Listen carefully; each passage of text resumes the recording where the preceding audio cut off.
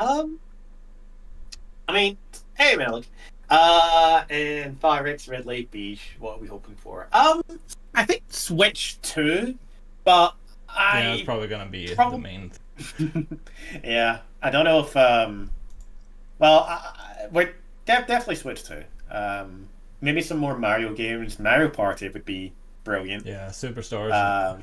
It does, yeah. The Superstars game. Can you guys hear Andreas just fine, by the way, over on the Draconic? I would love both, but at the end of the day, I don't think we're going to get anything Pokemon related. But it's happened in the past, so there's a maybe. There. Oh, it's beginning. Oh, there we go. I'll adjust the audio best I can, guys, but let me know when to increase or decrease. Oh! Start? Oh, it's Mario and Luigi! What?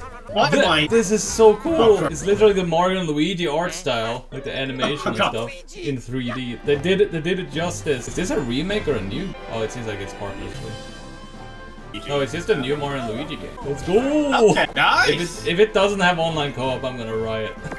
Yeah, me too. This is definitely a co-op game. Yeah, like very simple like gameplay, but probably set it up so you can do it. Ridley says this is the Dream Team, like Mario and Luigi Dream Team. They didn't say like a subtitle, so it's probably just a new game. Oh yeah.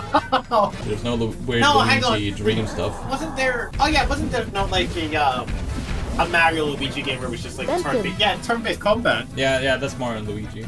It's turn-based combat. Right. Yeah, this seems to be a new game, or maybe it's just because they did a remake of the first game and Bowser's Inside Story. I haven't played Partners in Time, so I don't know. This looks really good. This is a really good start for the Direct. Oh, it's a new one. Okay. Yeah. They really need to do a compilation of all the games with this art style. It's so cool. That was great. I like that. Very good start.